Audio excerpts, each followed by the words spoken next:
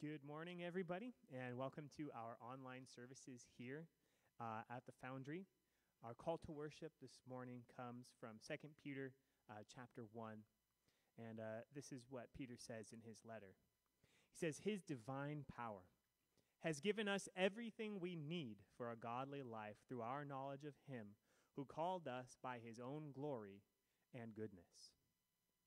For this very reason, make every effort to add to your faith goodness, and to goodness knowledge, and to knowledge self-control, and to self-control perseverance, and to perseverance godliness, and to godliness mutual affection, and to mutual affection love.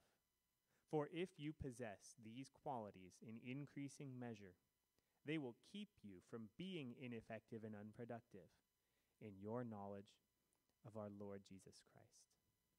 Will you join me in prayer?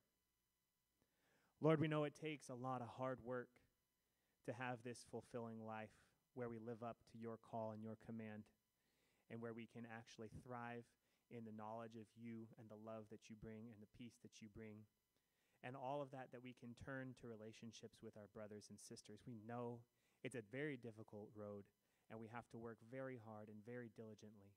So we ask, Lord, that you come alongside us and give us that ability, because we cannot do it without you. Inspire us so that we can show and share the kind of love that you created us to show. We want to be pleasing and honorable servants to you, Lord. So please come and help us do that. In your name we pray. Amen. Let's sing together.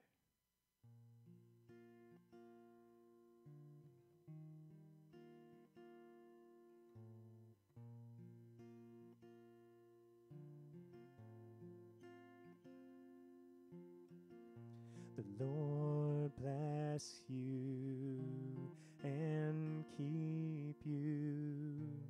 Make his face shine upon you. Be gracious to you.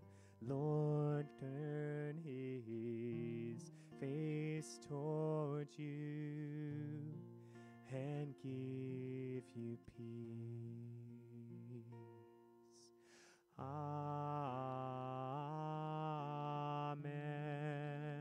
Amen. Amen.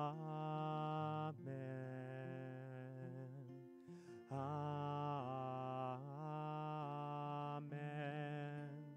Amen. Amen.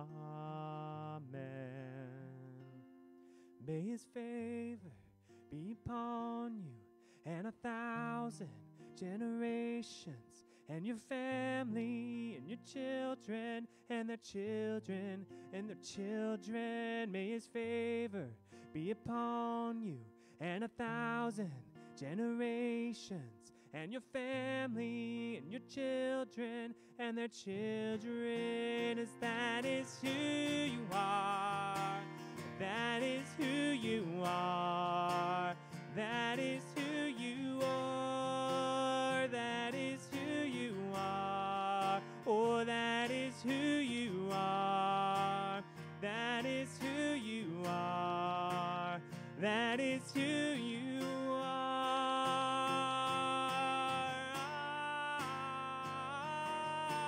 Amen. Amen.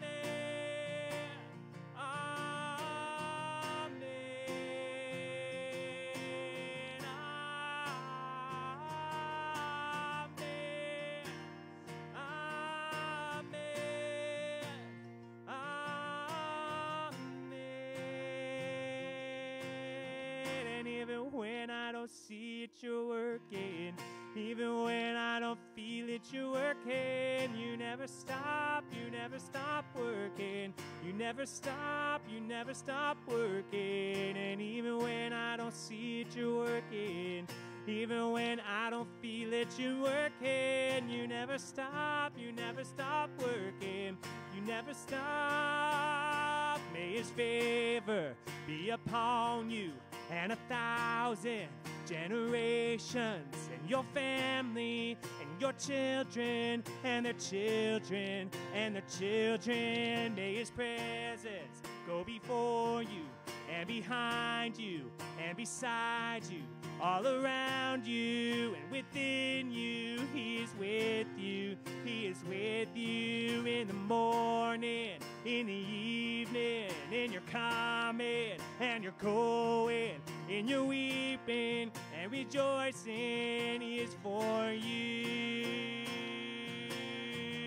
Waymaker, miracle worker, promise keeper, light in the darkness, my God, that is who you are. You are waymaker, miracle worker, promise keeper, light in the darkness, my God, that is who you are. Oh, waymaker, miracle worker, promise keeper, light in the darkness, my God, that is who you are. Oh, you are waymaker, miracle worker, promise keeper, light in the darkness, my God, that is who you are. Amen.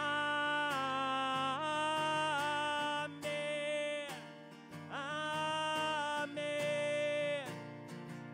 Amen.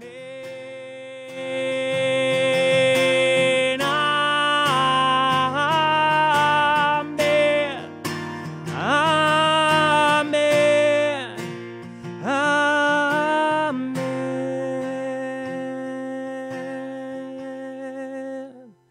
'Cause if you've got pain, well, he's a pain taker. And then you feel lost, he's a way maker.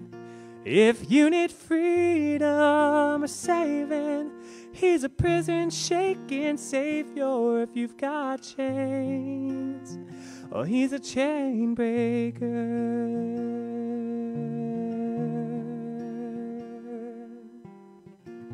The Lord bless you and keep you, make his face shine upon you, be gracious to you. Lord, turn his face toward you and give you peace.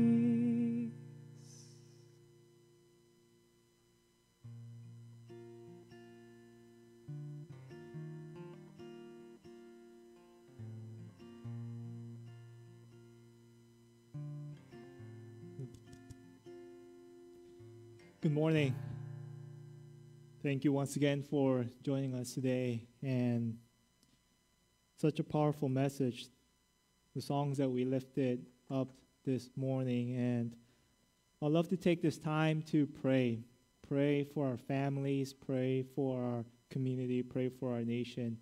Just pray for us as the body of Christ, who are to be light and salt in this world, that we may continue to do that with effort, with courage, with boldness, especially in such a time as these. And so, if you would please bow your head with me. Heavenly Father, we thank you because we have this opportunity to be in your house.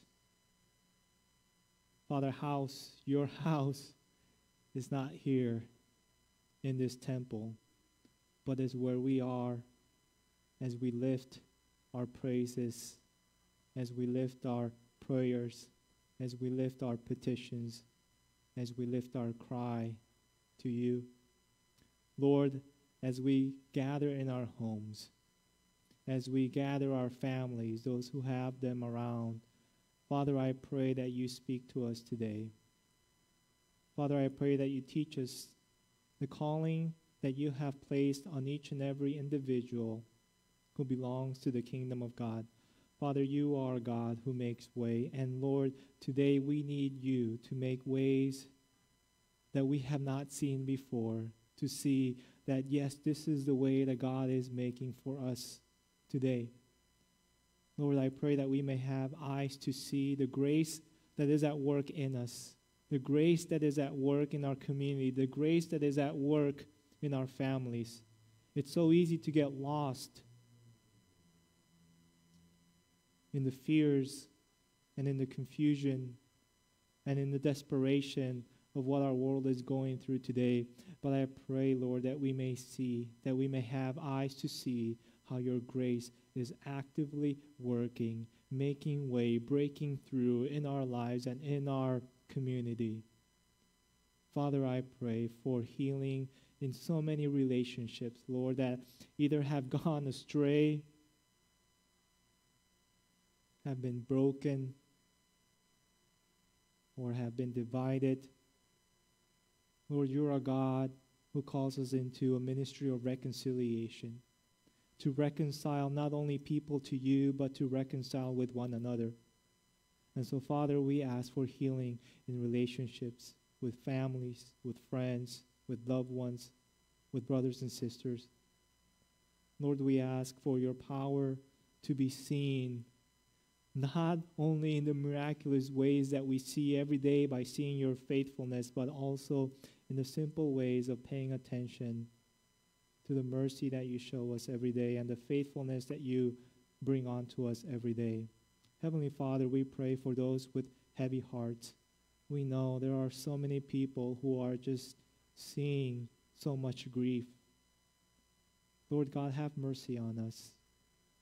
I pray that you be with those who are trying to fight to give a voice to those who are voiceless, who are trying to fight for justice, who are trying to fight, Lord, to make your will be known in this world. I pray, Father, that you keep them safe, that you give them strength and wisdom. Father, I pray for those who are hurting. Father, I ask for your comfort to come and overwhelm them in such a way that they see your loving hand in their lives. Father God, we ask that you give us the strength to continue to stand firm in our faith and to continue to fight for what you fought for in this place, in this world. And I pray, Father, that you would continue to work through the Spirit as we are called to draw near to you. And we pray this in Jesus' name. Amen. We continue today with our message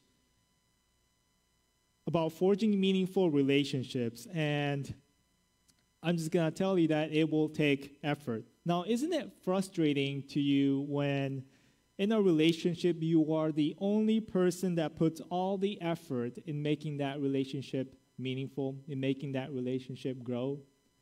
It can be very frustrating. The relationship is meaningful to you, and sometimes it seems like because of the lack of effort from the other person, may not seem that meaningful to that person. And you may have heard this before, and you may know this already, but it takes two. It takes two to make a relationship meaningful. But it also takes acknowledgement. It also takes intentionality. Imagine if every day the person that you are in a relationship with, just once a day, would come to you and say something like this: I see how much you do for us. Thank you. How can I help you? I can guarantee you that if we started practicing even that one little sentence where you acknowledge the effort that the other person is putting in that relationship and you show gratitude, and then you put yourself in a place where you participate so that you can reciprocate that effort, that relationship is going to grow exponentially. It takes effort to be attentive and notice things that others do. It takes effort to point it out and express gratitude. It takes effort to be involved and participate.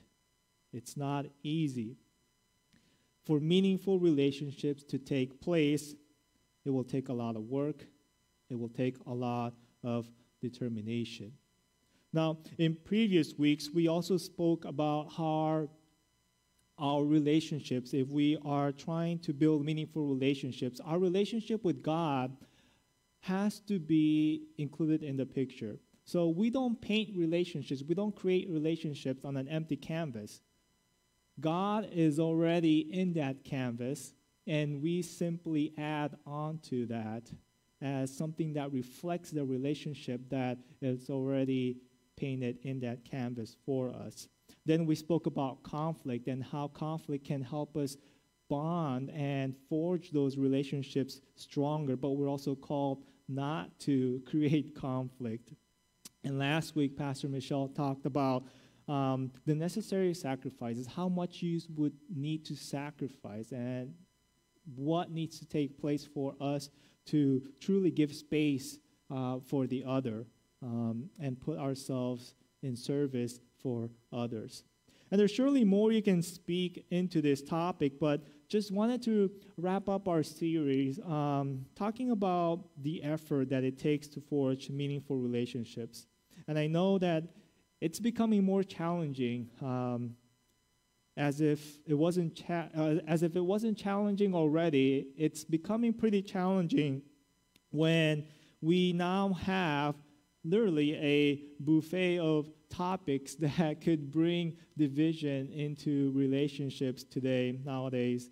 And it has been affecting so many relationships with close families and relatives and friends and just brothers and sisters, and sometimes even with our own self. The complications of that relationship has also been raised. It was never meant to be complicated. As we build meaningful relationship, it was never meant to be complicated.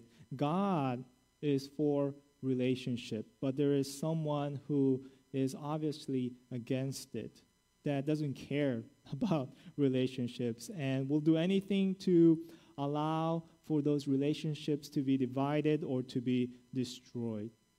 And the barriers that disrupt the peace between those relationships are not new.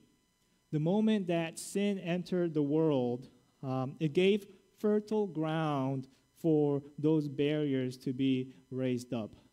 That sin becomes a common denominator for pretty much everything that comes in division between me and my brother and sister, that complicates relationships. If you go back to Genesis in chapter 3, right after Adam and Eve were kicked out, Cain and Abel are introduced. They're the sons of Adam and Eve. And both have to offer sacrifices to God. And as soon as God commands Abel's sacrifice and doesn't look with favor on Cain's sacrifice, boom, a barrier of jealousy is erected. There's already sin in the world. And that barrier is so thick that Cain is not able to see Abel as a brother anymore, but as someone that needs to be eliminated. And that's how toxic that barrier became. And so he moves on to action and kills his own brother. The sad part of that story is that even though he eliminated his brother, the barrier didn't go away. He still had to deal with that barrier of jealousy. You may have barriers that you have built up with other people. Even if those people, all of a sudden, whatever those people might be to you, were all gone, it wouldn't fix it. You would still have to deal with that barrier. Sin becomes that common denominator for so many barriers that we put up today. So God, though, doesn't let that narrative continue. He intervenes and he comes and he restores peace by showing mercy first to Cain and letting him live. And God restores peace by showing grace through Seth's birth, by giving Adam and Eve another son. And you can understand that as this narrative of God continues, that he is absolutely for relationship. He's absolutely for relationship. We mess up, and God keeps coming at us with his grace. If he's not for relationship, we wouldn't see God's grace. But because he's for relationship, we see God's grace day after day after day, chasing us with his relentless love, because he wants that with us, with his creation. And stories like these continue throughout Scripture. And due to our history, we get now to Ephesians chapter 4, and we'll be talking a little bit about that context, where we are asked to make every effort to preserve the unity in the church, the body of Christ, with the peace that ties us together. So let's read. If you are following us at home, or you can view it, in Ephesians chapter 4, verses 2 through 6. It reads like this. It says, "Conduct yourselves with all humility, gentleness, and patience. Accept each other with love, and make an effort to preserve the unity of the Spirit with the peace that ties us together. You are one body, one Spirit, just as God also called you in one hope. There is one Lord, one faith, one baptism, and one God and Father of all, who is over all, through all, and in all." Paul lays it out very clearly in Ephesians chapter 1 through 3 when pointing out the differences between Jews and Gentiles, but also points out what ties them together as one and what brings them together as one under Christ's lordship. Now in chapter 4 and onward, Paul will exhort both parties, both groups, to continue to cultivate that unity, to keep building relationships with no buts. There had to be a tremendous effort for the Jewish people to accept the Gentiles as one body, because they come from so diverse backgrounds. Their diet is different, their culture is different, their upbringing is so different, their worldview is very different. But Paul is very good at bringing those two groups together and bringing a common worldview, a common culture, where it allows them to unite in peace. And so that has to be reciprocated. And Gentiles also have to make an effort, because Jews are so different, to live at peace with their Jewish brothers and sisters. There had to be an effort on both sides to accept and love Gentiles, to accept and love Jews, as they shared the same body, as they shared the same Spirit, same hope, same Lord, same faith, same baptism, and same God. You see, neither Jews nor Gentiles produced this community, and that's what Paul is trying to get this message across. You didn't make this community. You didn't produce this new community, but rather it came to you as a gift, both to Jew and to Gentiles. It came to them as a gift of God's grace to redeem all people and to bring them as one under God's kingdom. So as God is bringing all people from so many diverse backgrounds into one body, one Spirit, one Lord, one faith, one hope, one baptism, one God, we begin to realize that this is just the beginning of a process and not the end result. A process where we have received, each and every one of us, gifts that we ought to use and make every effort in using it so that we can continue to cultivate meaning in our relationships as we encourage one another to Christ likeness. There is no autopilot in the body of Christ where you can just press it and think that everything else will just come together. No, it will take the effort of every individual person to use his or her own gift to bring unity into the body of Christ. Every single person. And sometimes the misconception is that, no, it's up to the pastors only. No, it's up to the leaders only, or the servants, or the members only. No, it's up to all of us, to each in his or her own giftedness, to make a humble effort, to make a gentle effort, a patient effort to accept each other with love and preserve the unity. And this is our calling, according to Scripture, which Paul likes to remind us time after time in almost every letter. But here in chapter 4, he does it again too. If we read in Ephesians chapter 4, verse 1, he begins by saying this. It says, "Therefore, as a prisoner for the Lord, I encourage you to live as people worthy of the call you received from God." And he continues on to the verses that we read. about how we ought to bring unity into the body of Christ. And then jumping into verse 12, it says, his purpose was to equip God's people for the work of serving and building up the body of Christ. We put every effort into this, and this is our calling. And we put zero effort into whatever might divide this or tear it down or destroy it. If it's not going to build each other up, just don't put any effort into it.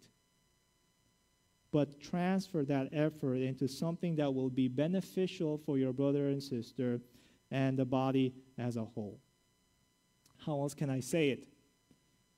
If we try and contextualize it today, and with so many different opinions expressed in our social media nowadays, we're living in a time where I think we're putting way too much effort to prove that my point is right and your point is wrong, instead of making every effort to prove that God's love is real, to prove that his mercy is real, to prove that his compassion is real, to prove that his grace is real.